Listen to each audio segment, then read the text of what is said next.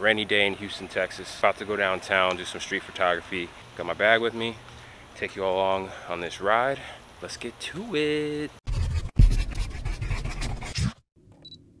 Like I said, it was raining. I don't usually like to shoot in the rain, but hey, you know, the camera I'm shooting with is definitely not weather sealed. Got enough protection from the elements. I do have an umbrella with me just in case it starts to pour again.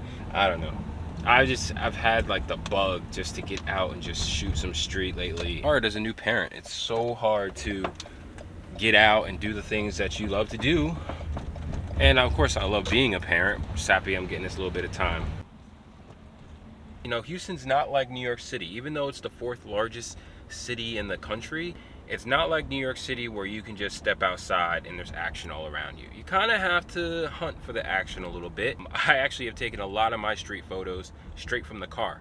I would have my camera on the lap and I'd just be at a light, see something interesting. Hopefully I had the right lens and they weren't moving too quick and I'd capture. And I've actually gotten some pretty dope shots just from my car seat. Not the safest thing to do. It's something that allows you to catch some of the action that you might have missed just because you can't cover all of Houston on foot. It's just impossible. My goal right now is just to get down to the edge of downtown, right on the edge of Midtown and downtown, park my car and just walk and see what I come across. Now, I had a location picked out initially, but I just said fuck it.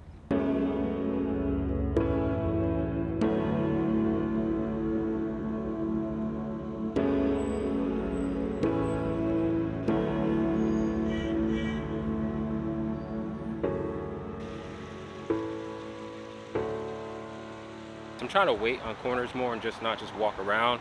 Sometimes it feels helpful, sometimes it feels redundant, but I don't know. But yeah, I'm just finding little pockets, little corners that I feel I might see something interesting, waiting for about 10-15 minutes, and then if nothing comes, I'm moving on.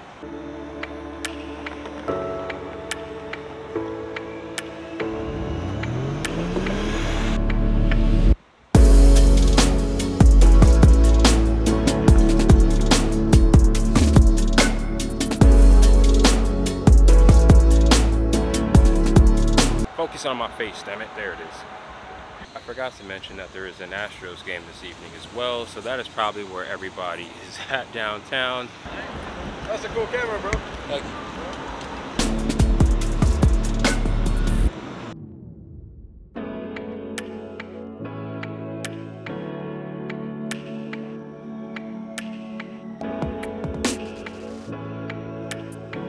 Once again, people, ladies and gentlemen, dead. Now, I'm not going to blame Houston. Like I said, there was an Astros game going on. The weather was crappy earlier today. A lot of people probably didn't think it was going to clear up. So, you know, it is what it is. But, yeah, times like these sometimes make me envious of New Yorkers. I just sit here and try to take some of my own advice to see if anything happens. Take what you can get, right? You know, not every shot needs to be photographed. I try to respect people's privacy. Same thing with homeless people. Houston has a huge homeless population. I did take one picture, but only because of the context of it. And there was a group of Astro fans walking by this homeless person who looked like he was passed out, probably in a high or drunken state, sleeping underneath a clock. And it just shows you how time passes by for those who don't move and those who do move. Those who have it all and those who don't. Those on their way to see an Astros game and those who are just trying to make it through the night.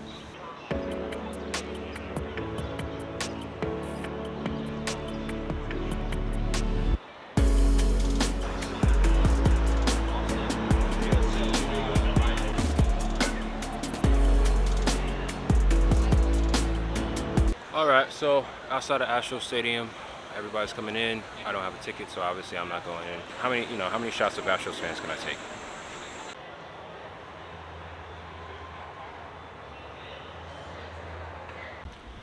So it looks like they're playing Seattle. The game just started, so. Alright, so my card said it was full. I just switched it from 4K to 1080p, so I got a little bit of time left, but that's the end of the vlog. The card is full. I thought I only had 9 seconds left.